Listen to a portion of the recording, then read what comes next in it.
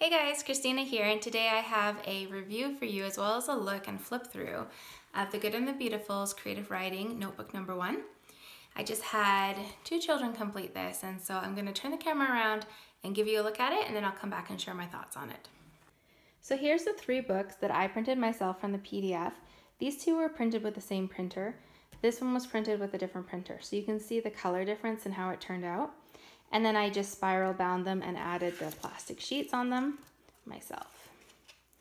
So I'll give you a look inside. You can see my one child drew a hole in there and he put hole. Isn't that very creative of him? So here's a look at the book. It's actually got an intro here that talks about good and beautiful style of writing. And then it's divided into sections. So descriptive writing practice. So like here, they had to write different words for each of these colors. Small and big, sounds, times a day, describe the scene. So different things that they had to do there. Then there's writing exercises. So just a little bit of the story, emotions, beauty in ordinary moments, things like that. Then there's story starters. So a heart map, things that they love. Things they don't love, possible main characters, character sketch, and then they moved on to poetry. And so sometimes they had to just brainstorm, sometimes they had to write just a couple of words or lines, and then they had to write poetry. There's some beautiful artwork in here. Then they moved on to full stories. So there's a lot of possible plots in here, developing the plot, and then at the end they actually end up writing, and there's a bit about overcoming writer's block here. And so that's kind of a look at what the book looks like. So every child is different, but I wanted to give a quick comparison of my child who is in 6th grade using the book versus my child who is in 4th grade versus my child who is in 3rd grade. So it kind of gives you an idea of kind of how it might be differ for different ages or levels. All right, so my thoughts on it.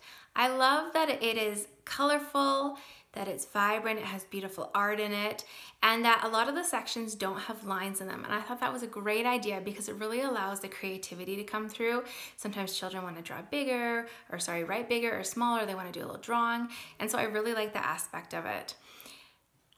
Now, that said, my children didn't enjoy this at all. And I think it's just their personality and the stage of life that they're in. So my 6th grader and my 4th grader did complete the book. My 3rd grader was finding it just too much and really struggling, and so we said about halfway through the year, okay, let's just put it aside. I think if you have a child who really loves language or who really loves writing, then this might be a really good book for them. This course kind of might really complement what they want to learn and study. My children like to draw comics, and that's how they express a lot of their creativity, and that's just kind of where they're at.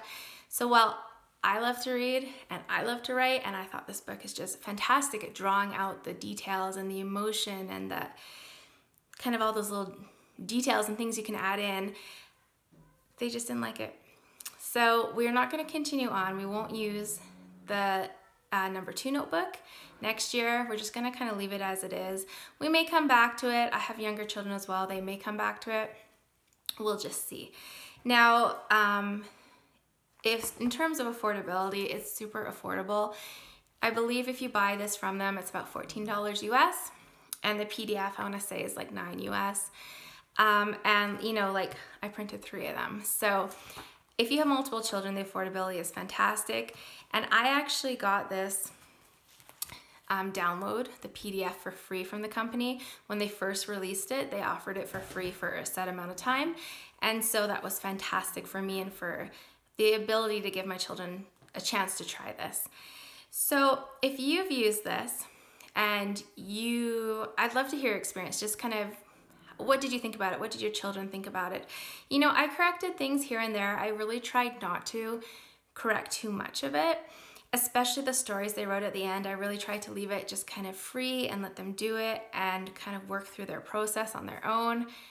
And I didn't mark the end stories at all. So leave in the comment section down below if you have any questions or your thoughts on it, and I hope this finds you having a great day.